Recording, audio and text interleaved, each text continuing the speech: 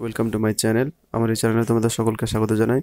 Class 7 ম্যাথসের কোষে থেকে 17 আয়তক্ষেত্র ও বর্গক্ষেত্রের ক্ষেত্রফল চ্যাপ্টারের 13 নম্বর অঙ্কের সমাধান ভিডিও আকারে তোমাদের সামনে আজকে আমি তুলে ধরব। তো কি বলছে অঙ্কটা আগে একটু পড়ে নিই। বলা হচ্ছে যে 30 মিটার দীর্ঘ একটি জমি চাষ করতে 150 টাকা খরচ হয়েছে। জমিটির প্রস্থ যদি 5 মিটার কম হতো তবে খরচ হতো 120 টাকা।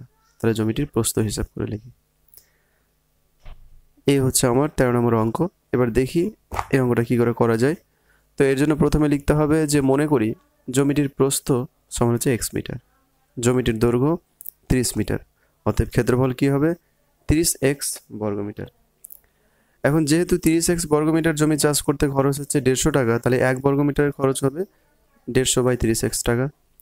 আবার জমিটির প্রস্থ যদি 5 মিটার কম হয় এবং দৈর্ঘ্যটা যদি 30 মিটার থাকে, তাহলে ক্ষেত্রফল হবে 30 গুণিত x-5 বর্গমিটার।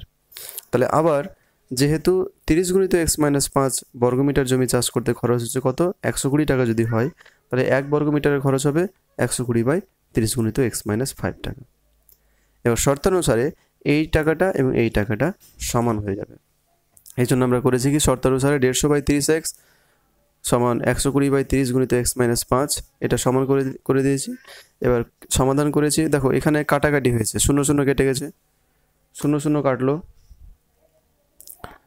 0 0 কাটলো, তারপরে 3 দিয়ে 3 5 15, 3 4 12, 30 30 কেটে গেল। তাহলে পড়ে থাকলো এখানে বাম দিকে 5/x 4/x-5 ডান দিকে। এবার কোনাকুনি গুণ করেছি, 5 দিয়ে x-5কে গুণ করে পেয়েছি 5x-25 সমান ডান দিকে পেয়েছি 4x। এবার 5x টাকে বাম দিকে রেখেছি, 4x টাকে বাম দিকে এনেছি, -4x হয়ে গেছে এবং -25কে ডান দিকে নিয়ে গেছি, 25 হয়ে গেছে। 5x থেকে 4x বাদ দিলে হবে 4x বাদ দিলে হবে x এবং ডান দিকে এসছে 25। তাহলে x সমান আমরা কি পেয়ে গেলাম 25। x কি ধরেছিলাম জমিটির প্রস্থ। তাহলে আমরা পেয়ে গেলাম যে অতএব নির্ণেয় জমিটির প্রস্থ হবে 25 মিটার। তো এই হলো ভিউয়ার্স কোষে থেকে 17 13 নম্বর অঙ্কের ফুল সমাধান। যদি ভিডিও সংক্রান্ত কোথাও কোনো প্রশ্ন থাকলে অবশ্যই নিচের কমেন্ট সেকশনে লিখে জানাবে এবং ভিডিওটি ভালো লাগলে অবশ্যই লাইক শেয়ার করবে, আমার চ্যানেলটি সাবস্ক্রাইব করবে। Thank you, thanks for watching.